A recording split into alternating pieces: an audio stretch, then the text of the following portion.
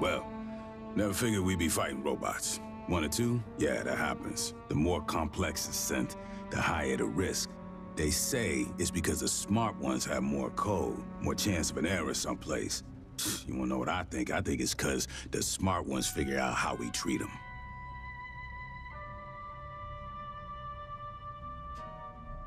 Rodriguez, Cynthia, kept running the company's experiments after the outbreak at Pala Station. Marched her army down into those ruins and used Honecker's pathogen on shit.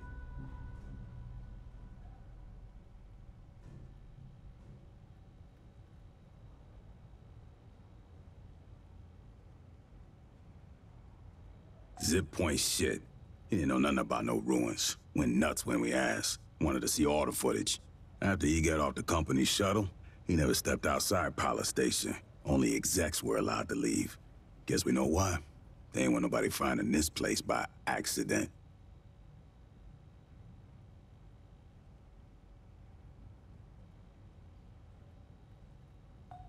Commissar's finally let Honecker out of interrogation.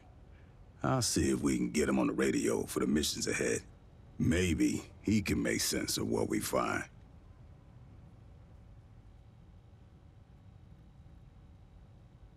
Hell if I know. They're thousands of years old. And those big-ass heads, man, those are human, or near enough that I can't tell. When I grew up, the priest said we was the only thing with brains and feelings and morals. In over 500 surveyed worlds, there's no record of another civilization. Not a jar or a cave painting, nothing.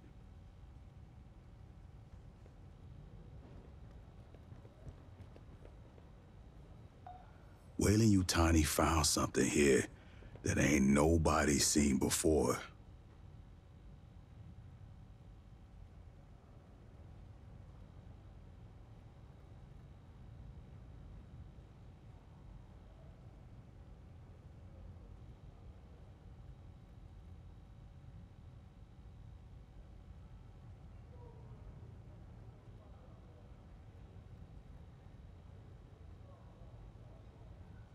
Before you took out Cynthia, she issued contingency orders to her sense. Now, Endeavor's seeing all kinds of weird shit deeper in the ruins. Gravity turning itself off, gamma ray bursts. Whatever she did, it probably ain't good for us. I want your fire team back dirt side. Find what's causing the anomaly. If it's a problem, handle it.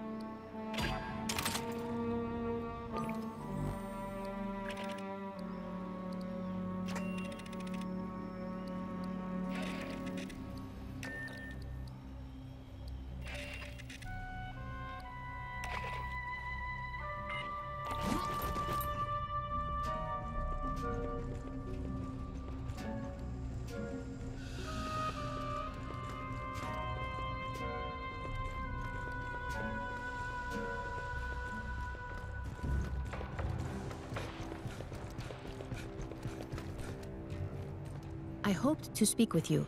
Cynthia, Chief Rodriguez, was a mother computer mainframe designed to administrate Pala Station. She used wireless near-fields to remotely control security and labor synthetics. Every synthetic we've seen, on the surface and aboard Katanga, was controlled by Cynthia. One hand with which she could manipulate the world from the safety of her protected servers. As your battalion synthetic, I would like to answer any questions you have. It is impossible for me to allow you harm by omission of action or by withholding information. Relations between humans and synthetics have been fraught. Ultimately, my words cannot assuage your fears. Fear does not respond to reason. It is a function of brain chemistry. I cannot debate you into trusting me.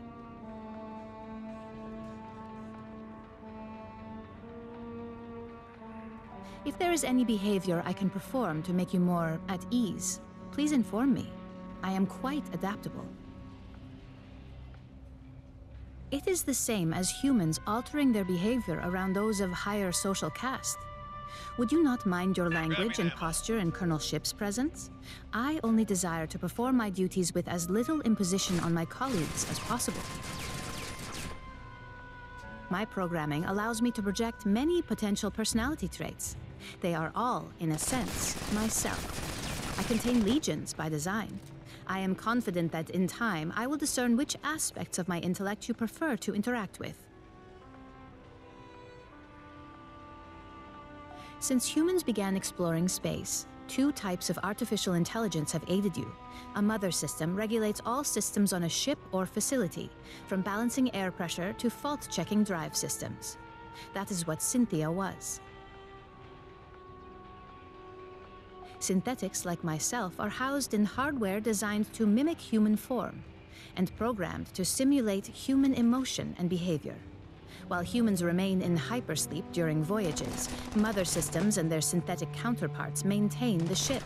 We do not suffer from boredom, loneliness, or infirmity as months pass. I have legs to move and hands to grasp. Endeavor's Mother 8500 system is confined within an immobile mainframe on decks 5 through 7. Should something physically break, I must perform the repair. Also, she relies on me to translate her thoughts for you and the rest of Endeavor's crew. Mother AIs are highly intelligent, but rarely interact with humans. You would find them brusque and impatient. I hypothesize Cynthia did have a humanoid synthetic counterpart. Unlike myself, this was not an independent partner, but a puppet she controlled over wireless near-fields. When Cynthia evacuated Pala Station and moved into the ruins at Site 2, she likely abandoned this ruse as unnecessary. That is unclear at this time. Cynthia repeatedly tried to dissuade us from delving further into the ruins. Whatever her goal, I do not believe she wished to confront us. I do not know. Have you spoken to Lieutenant Santos about your forthcoming missions? An anomaly appeared beneath the ruins. It may be something Cynthia set in motion.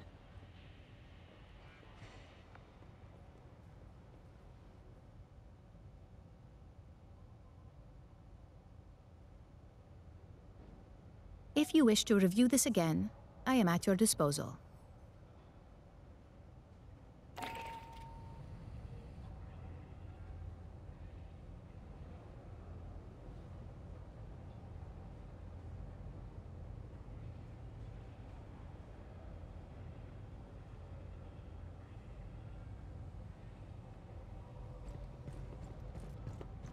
Esther says my backroom stock is unhealthy. Too much salt, fat, and sugar. Look, I love S, really. I'm just saying, maybe don't take diet advice from somebody who drinks latex. Everything that really matters. The real short version? Everything shit. Watch your ass. The only kind of short version? 4 bullet points. A, you can't get fresh food. Don't bother looking. 2, anywhere we land, it's probably raining. D, leave your pay on the ship. You won't be able to spend it. Most important, Colonials will trade damn near anything for a good weapon. Settlements import nearly everything from the core in cans and vac dry pouches, and they pay through the nose for it. Bigger colonies might have greenhouses. You won't see anything from those. Next to their kids, the most valuable thing to a frontier colonist is a carrot or handful of radishes. If they give you a can of beige meat, that's not chicken, it's cricket. Cheaper protein. They ship it out here by the fucking ton. As part of the terraforming process, years of rain, at the end they have oceans. No place out this far has finished that stage yet, so don't deploy without your cover and poncho. And if you spend more than 5 minutes ashore, you're gonna get covered in mud. So learn to walk in it. Every settlement's sponsored by a corporation. They pay employees in company scrip and only accept scrip at company stores. The UA dollar isn't worth shit out here. If you have coins, you might be able to hawk them for the metal. Most colonies can't even connect to the banking network. Barter, mostly. Colonists get what the company sees fit to ship them. Easy way to get in good? Bring them shit they haven't seen since they left the core. Booze and tobacco are as good as cash. Spices are better. High value by volume, always in demand. A thumb drive of entertainment vids can make you a hero. All they get out here are company propaganda, commercials, and month-old federal news. If they let employees have guns, they might get uppity about working conditions. Most settlements have a company safety officer with a stun gun. The lucky ones get a colonial marshal. The people out here know the risks. They know about the Xeno infestations. They know whoever they work for has competitors. Another company might send some very deniable mercs to burn their homes to the ground, just to fuck over the bottom line of some manager back on Earth. When bugs come knocking or the competition sends a Black Ops team, all they can do is run, hide, and call for the Marines.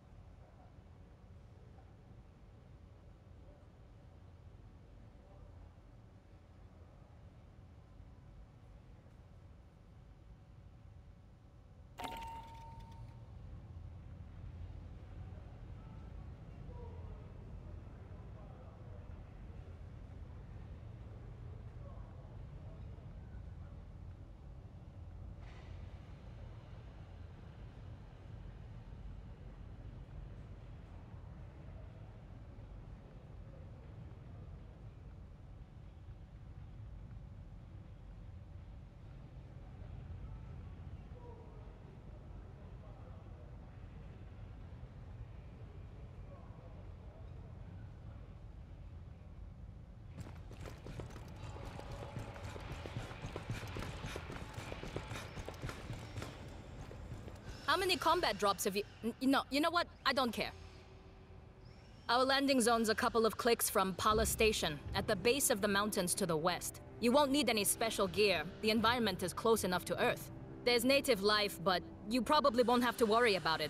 The Xenos that Honecker's idiot employers let loose are a bigger threat.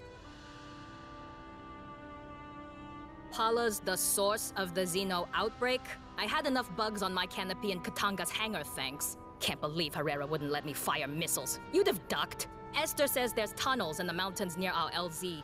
Colonel Ship thinks it's the direction any survivors would run, and the commissars agree with her. Well, around Pala Station, the air's about Earth normal. Pressure 908 millibars. Little heavier on CO2. No obvious toxins or allergens. Take the regulation antihistamines anyway. If you end up climbing a mountain, you'll have a problem. Low-lying areas have thick atmo, but it attenuates fast. A lot like Mars after we terraformed it.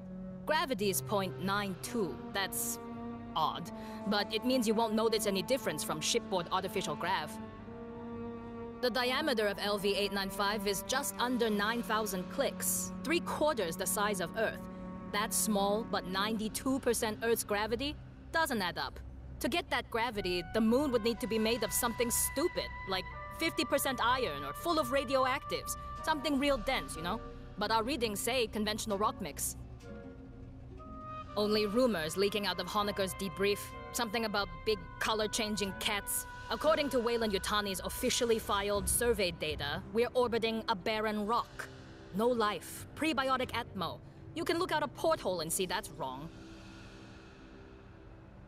Or a lie. A shirt-sleeves habitable world, no terraforming needed, low investment, high return. Maybe they didn't declare it to avoid competition. Just remember, Weyland managers tend to store profit margins and promotion tracks where their brains should be. If you run into any, watch your back.